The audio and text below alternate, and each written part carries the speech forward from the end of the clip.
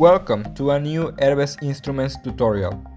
In this video, you will learn how to integrate SCADA software to the EI monitoring system for Modbus applications.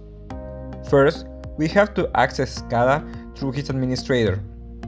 Here, we will create our new project with the New Project button or with the top left button. Any of these buttons will open a window where we can name our project. We can also choose the location of the destination folder. Once ready, select OK. Automatically, administrator will create a navigation tree where our information will be added. Now, we will add a communication line to our project, give it a name and select OK. Then, we will push the Add Device button to open a window where we will name our device and select its type as Modbus. In address, write the number 1.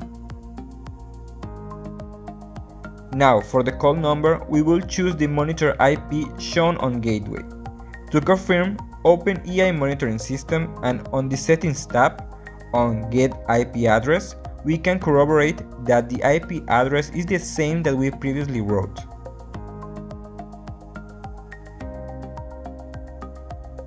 Once that we got the correct information, select OK. It's important to change in the line parameters the type of communication channel and define it as TCP client. The TCP server in this case corresponds to our device. Also, in server properties, it's necessary to define the communication line protocol to Modbus TCP. In this same window, we will create a new template for the device. In this window, we can create a group of elements. Here, we can choose the sensor code to name the group, and when we create it, select the holding registers option as data type. The elements correspond to output units or receive data from our sensors. We can name each one of them as the data they represent, and it is important to choose the float option as 4 bytes as type.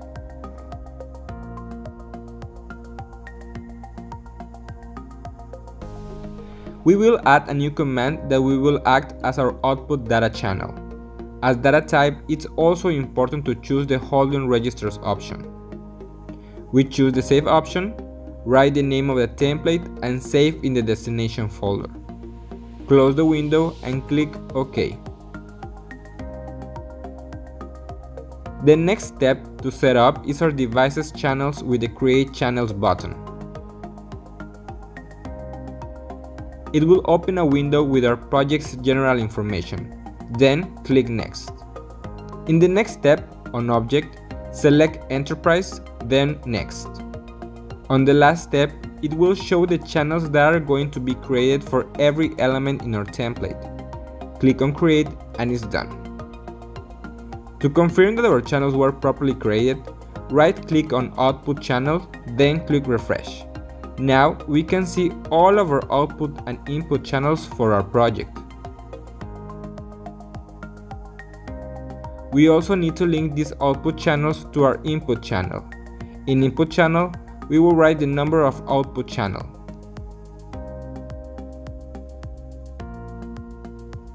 Remember to always save your setup when working with SCADA.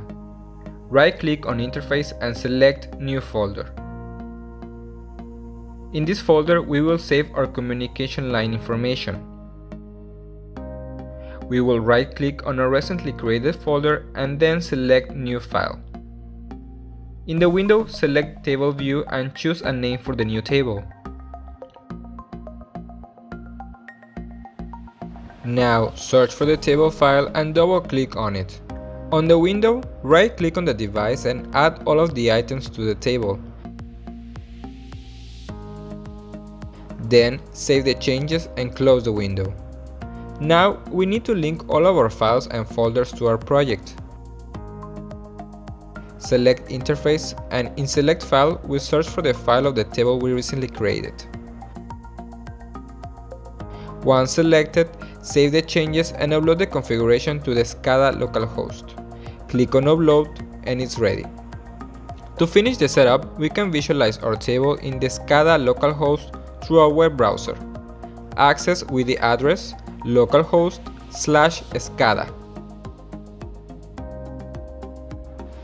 User and password by default are admin and 12345 respectively. Here, we can see the table, and if we already made the connection with the EI monitor, then we will see our assigned data from the register window.